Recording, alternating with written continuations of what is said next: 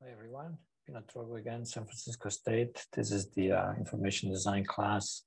This is item number 3 and the layout, the sketch layout for project number 2. And it's a bar and line chart duplicating what's published in the New York Times of San Francisco County cases since the beginning of the pandemic. And this is more or less like the other ones that we did in Tableau. However, it was a little bit tricky to get the data set, so I'm going to go over that right now. And why don't I, let's see, open up. Yeah, so the New York Times website, again, has made available the data sets that they use. At this link right here, okay, which is a GitHub repository. And they have also a file that's called counties, US counties. However, that file is like by now more than 1 million, well, it was already on February 22nd, more than 1 million rows, because it includes every county in the United States, about 3,000 of them, and every day since the pandemic. So that's about a year. So it's 300 some times 3,000. It comes to about 1 million. So 1 million rows. Actually, Excel, I think, can load, but it's more than that. It's like, I don't know, 50,000 more. And when I tried to load that file, it just wouldn't in Excel. So let me just show you what I did to figure this out. So let's see, what number are we doing now? 4, right? Lost track. Oh, 3. Actually, it's still 3. So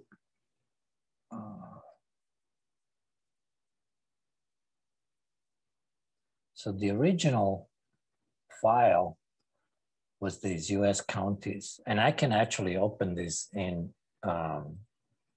Text Wrangler, in any text editor, but it's a huge file. It's 43 megabytes. That's like a book, a big book. Probably the Bible fits in there in terms of just bits. So if I open that, it's nice because actually in the text editor, it's no problem.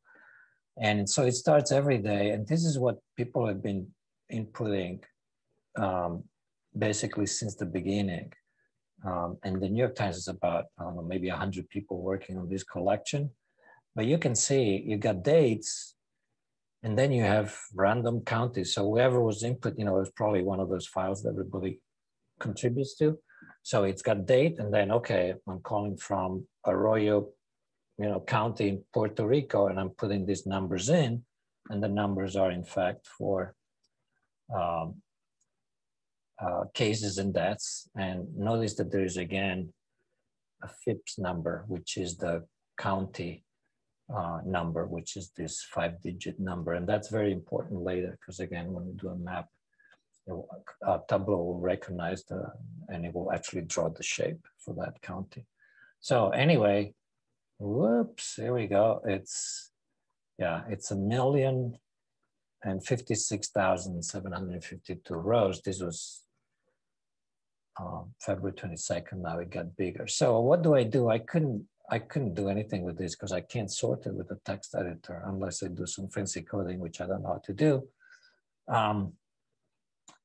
So I actually went somewhere else, and I'm not going to give too many details now because it's a little bit of a hack, even though and back early on, when the pandemic started, I started to scavenge for data, and somebody said, oh, well, I guess that's one way of getting it. But eventually they made it public because there was so much request.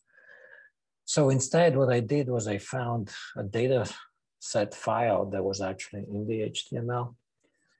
And it's this file. Now it's JSON.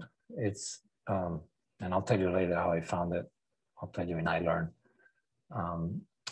But it's a JavaScript object notation. So it's formatted in a certain way, and there's ways to transform it into comma separated value. But again, it's very big, and the the converters sometimes don't work well. Maybe the file is too big, whatnot. So I figured since I only needed San Francisco, maybe I could do this by hand. And that's what I did. So when I opened the file in, oops, now it's opening in something I don't want. Oh no, it is. In Text Wrangler, the header, what happens in a JSON file, there's like nested stuff. Later we'll see the Tableau actually opens it. I mean, reads it, which is really nice. But you can get a lot from just, let's see if I can make it bigger. Maybe we can just, no, I want.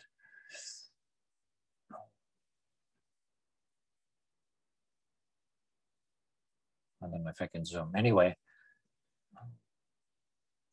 maybe I will change it real quick so that we can see it.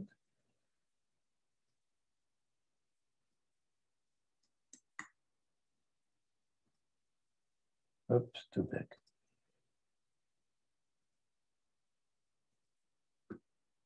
Okay. Yeah, there we go. This helps.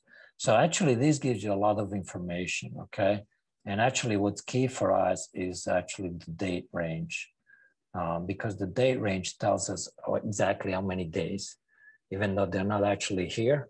We know that we'll count later and we'll see how many that is. But it's from March 1st to February, March 1st.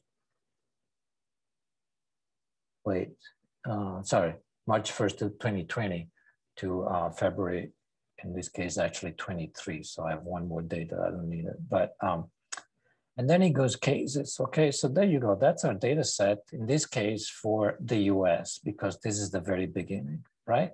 But that's what we want, cases. If I can just separate this, and then he goes to deaths. If I can just separate these again, I'm in good shape.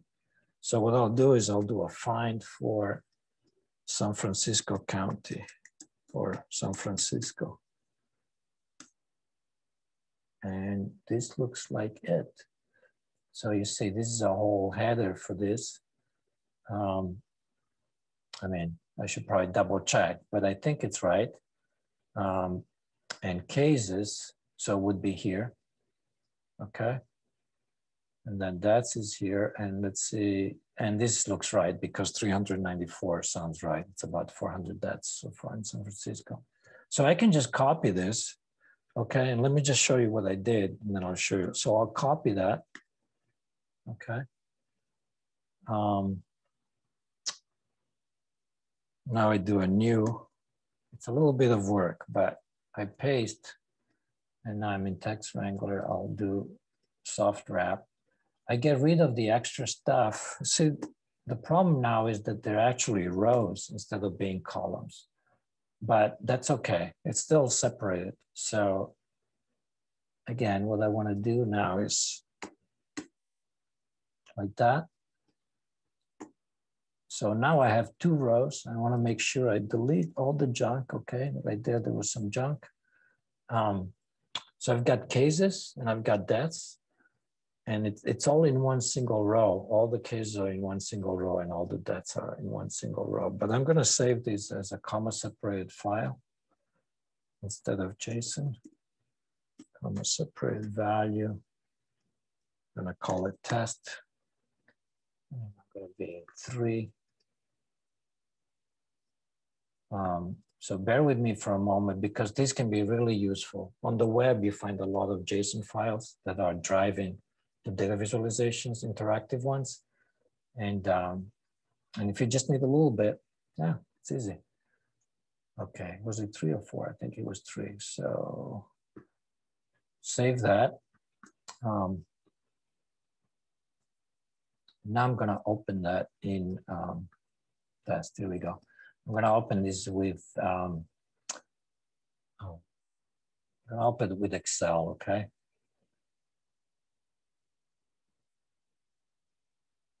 And there it is. So again, these are horizontal. What I want though is I want columns, right? So what I'll do is I'll do what's called transposing the rows and columns, so flipping them. So I'm going to select everything. 300 and whatever. Just bear with me. So I select, now I'm gonna copy it, Command copy, and I'm gonna do a new worksheet, and now I'm just gonna do a paste spatial. Spatial? No, spatial. I don't know, spatial sounds like space, but it's a particular kind of paste. So under edit, paste spatial, and here I say transpose, okay? And that's it, that's nice. So now I have the columns. Okay, so now I'm just gonna skip to the actual file that I finished it. But basically this, okay, it took a few cut and pastes, you know, just being careful, cleaning it up. I guess I can save it. There's a large amount, no. So eventually what I did was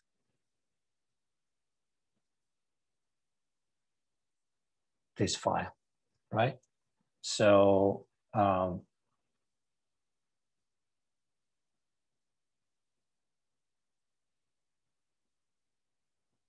and somehow I just put San Francisco in there too, but just in case. Now, if you recall, I didn't have the date, right, in that file. The date, actually in that file, the date is nowhere at all. Somehow through coding, they have a calendar built in or something. So there was no actual list of the dates, but I just copied these dates from the other files before, right? I just had to figure out, cut and paste, and just selecting the dates that I needed from that particular day, right? I remember that it was from March 1st to February 23rd, except that, remember, I know now. I only had dates for the until the 22nd. So anyway, this goes to the 23rd, whatever. So anyway, I did more cut and paste, and I created these columns, and I'm not going to change now again because I can do the subtraction in Tableau. So now this is San Francisco. So I created this myself, right? You might say, well, I could have found this website. Okay, well, if you can find it, good for you, right? But if if it's not easily available, here's how you can sometimes make it. So so this is the file that I'll bring in, and I'm going to the Tableau.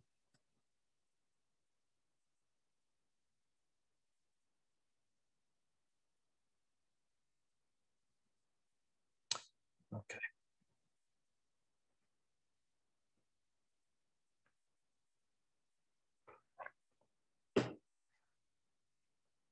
And this is it. And I think here too, did I do?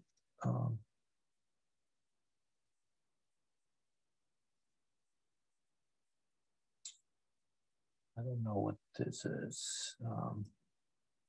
This is the correct one. Oh wait, dates. Oh no, this is that's right. That's why this looks.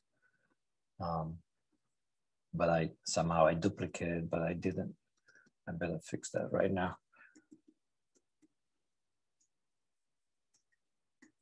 That's okay. Good. Yeah. So let's just recreate this. Oh, I know why. Because this is actually. Yeah, this is actually number 4 in the layout. So, well, for the sake of the video, I'll restart it, but I used the same file. Yeah. Okay, so this is the one we want to create. These are all the, and by now you know the drill, right? So the data source looks like that. And it knows it's a county, but we're not using it, the date, the cases, and the dates. So let's do a quick one just to make sure things work. So I double click on the cases. I double click on the date. I go to the date and I say day. I want to say exactly, I want it to be exactly the day. So I got my line. Let's make it a bar from the marks. go. Let's change the colors. So no border, none, and also the size we did fix, and then I remember we did 0.15. I can't remember. Let's just say that's good. And so now we're going to do the subtraction, right? So we're going to cases because we want to do days values, not continuous. I mean, not cumulative. So we go to add the table calculation from cases. I'm going to speed up a little bit because by now you probably learned this by heart. And there it is. And I say it's the default is exactly what we want. It's the difference from the previous, right? Difference from this menu, the previous from this menu, okay? And I'm not crazy about the color now. It's a little too light.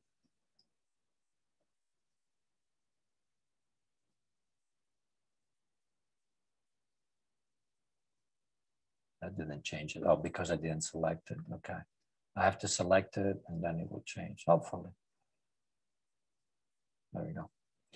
All right. So these are now San Francisco cases. Yes, San Francisco cases. So now we're going to overlap the line. We do this again. We drag it in and we make it the dotted line on the right. Turns it into a bar. And let's quickly change it to a line. And now let's just fix this line underneath back to bars, right? So here on the marks bar. And now let's go back to the line. And now we have to do this double step, which is weird because we have to do the average first, moving average, and then we can do the subtraction. Somehow it doesn't let me do the subtraction before. So we go to cases, then we'd say add table calculation. And the first one I can do again is just the difference. So sorry, I can, but then I can go forward. So I'll do the moving calculation, that little menu right there, moving calculation. Then this other little menu, very tiny, sorry. I'll do 7 days. Sorry, it's not the sum, it's the average. It's gonna calculate it based on the 7 days before and after. I believe this is how it is. If I'm saying something stupid, let me know, okay? So that's good. And now we're gonna do the secondary calculation. And that gives us the right line, okay? Now notice that it doesn't look like an average, it looks like above, but that's because the scales are different, right? Here it's 500. So we're going to synchronize the scale and that looks good. So now we're just gonna make it real quick, a little less strong, the bars, and the line we're actually gonna make stronger. Can I select it? There we go. Nope. It's a zoom somewhere. I don't know where it is. There we go. So yeah. So we're gonna make the color. We're gonna make the opacity 100%. I want this to be, I guess that was already that, but I want to make it, oh, the size, right? I want to make the thickness. So here under line, size, thicker line. Okay. And that's it. This is it for the, let's see if we get it right. Yeah. Okay. So here in the New York Times webpage, you would go to find San Francisco. I think it's down below here. Yeah. So San Francisco is pretty low.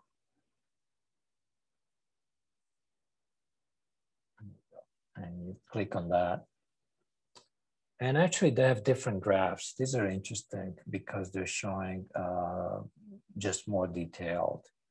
Notice how they're using the stepped line graphs here for some things, but not others. So let's see, somehow, oh, here it is.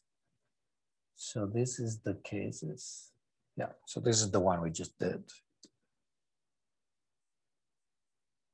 And by the way, you should check, because sometimes you do something and then it's like, whoa, I used the wrong data set. So let's do a quick check. So let's see. On January 15th, let's see this peak right here. On January 9th,